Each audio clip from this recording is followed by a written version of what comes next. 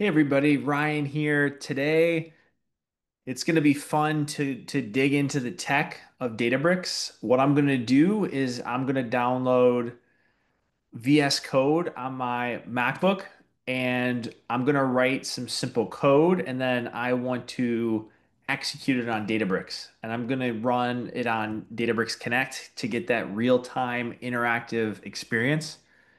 And I'm also going to run some test code to run a workflow, which will be emulating a job run inside of Databricks as well, all with inside of VS Code. I have a brand new workspace I just spun up moments ago. You can see it's created 9 minutes ago. This is the first time I'm opening the workspace. When I say the first time I'm opening it, let me make sure I'm sharing my screen.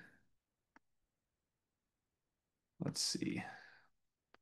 All right, I'm sharing my screen. So this is the very first time I'm opening it. Like I said, it was created 9, 10 minutes ago. And you can see this is the first time I'm accessing it. The SQL Warehouse has one SQL Warehouse running, but there is no history. If I look at the jobs and pipelines, there's no jobs defined. There's no jobs that have been run. This is a brand new workspace. If I click on catalog, I do have a catalog, but the default schema has no tables. So this is truly a fresh workspace, as you can see. And here is VS Code. I'm downloading and running this for the first time with this workspace. And I'm going to go into extensions and I'm going to type Databricks. This is going to be allowing me with this Databricks extension with the 205,000 downloads.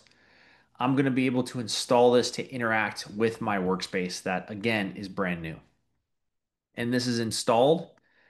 If I go into this extension, you can see create a new Databricks project. Um, let's see, I'm going to edit a file here, and this is not the correct file. This is a different workspace. So what I want to do is I'm going to choose to use this file, and this is the correct URL of this workspace 208A. And then I have to generate a personal access token. If I go into my settings, I go into developer access tokens, generate new token. This is for VS Code, and then I'll generate. And I'm going to post that into my configuration file. And then I'm going to save that. And then since I have this saved, I'm going to click this as the default. And then you can see this successfully logged into the default profile.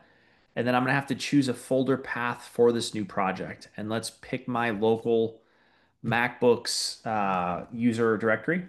And then these are a couple templates, but I want to use Python for PySpark. And then let's just go with the default folder name, my project. We will include a default notebook. Let's not do live tables, but let's install a sample Python package. And I do want to run serverless compute to make this very simple. And you can see project was successfully created. And then let's open up that folder of my project. And then you can see under source file, I have the notebook. Databricks Connect's disabled. We'll want to enable that in a little bit. But before we get into any kind of run, let's go into the main.py. And this is, again, sample. This is a sample Python file.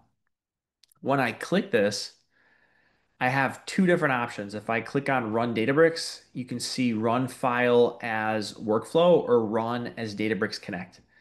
Let's run the file as a workflow first. And what this is going to do, I have to attach a cluster and let's attach serverless. And I'm going to have to click on that one more time. This is going to bundle up the project files and it's going to upload those Databricks bundle assets into Databricks, and then it's going to run this. You can see a job is being run right now.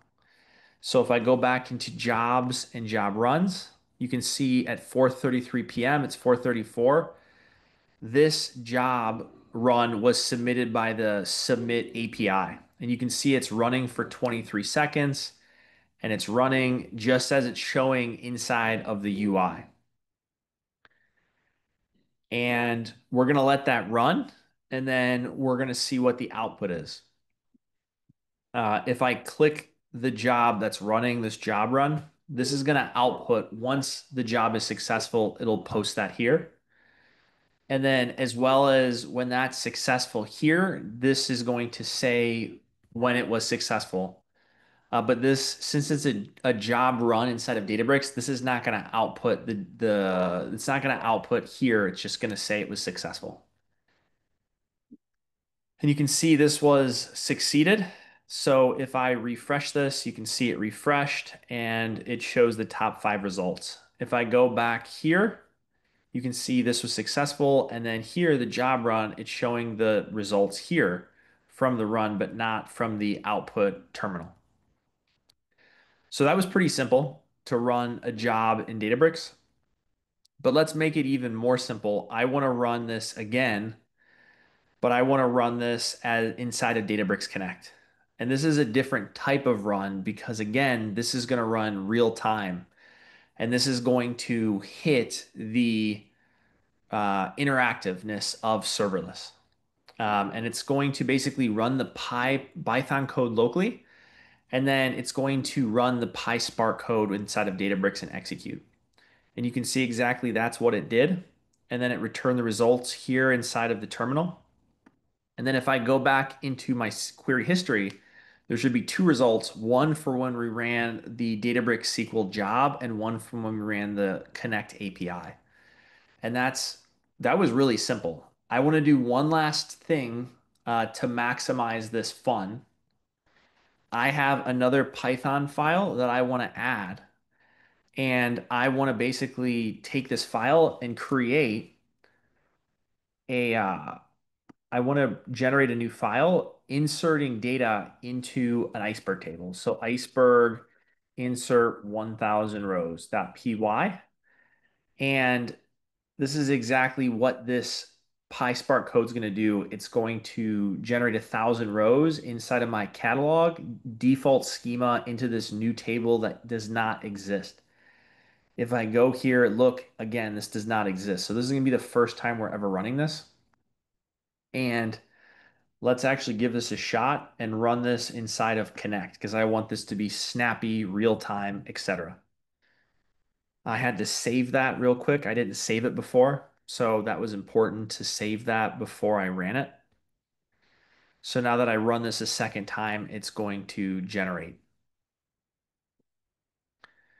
And here it is, and you can see it's running inside of Databricks and then inserted 1,000 rows. When I refresh this schema, here is my table. This was created moments ago at 4:37. It's 4:37. And then if I select sample data, I'll want to run this on the serverless warehouse where this is going to do a select top or a limit 100 rows. And we'll be able to see that in a second here as it's starting. And then if I go back while it's running into my query history, this is showing you exactly Spark Connect API. This is writing the 1,000 rows.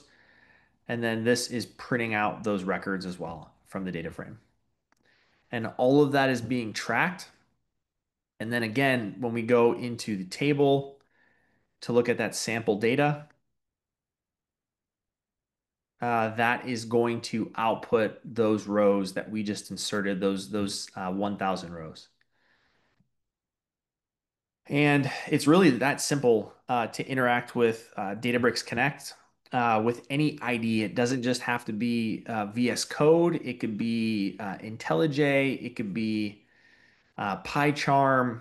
Anything you want to run on your local machine, you can do that just by simply providing the authentication, connecting via the workspace URL as we did. And the authentication can be OAuth or it can be personal access token, which I prefer personal access when I want to do a simple test. But that's all I have today, everyone. Thank you so much for joining. Until next time.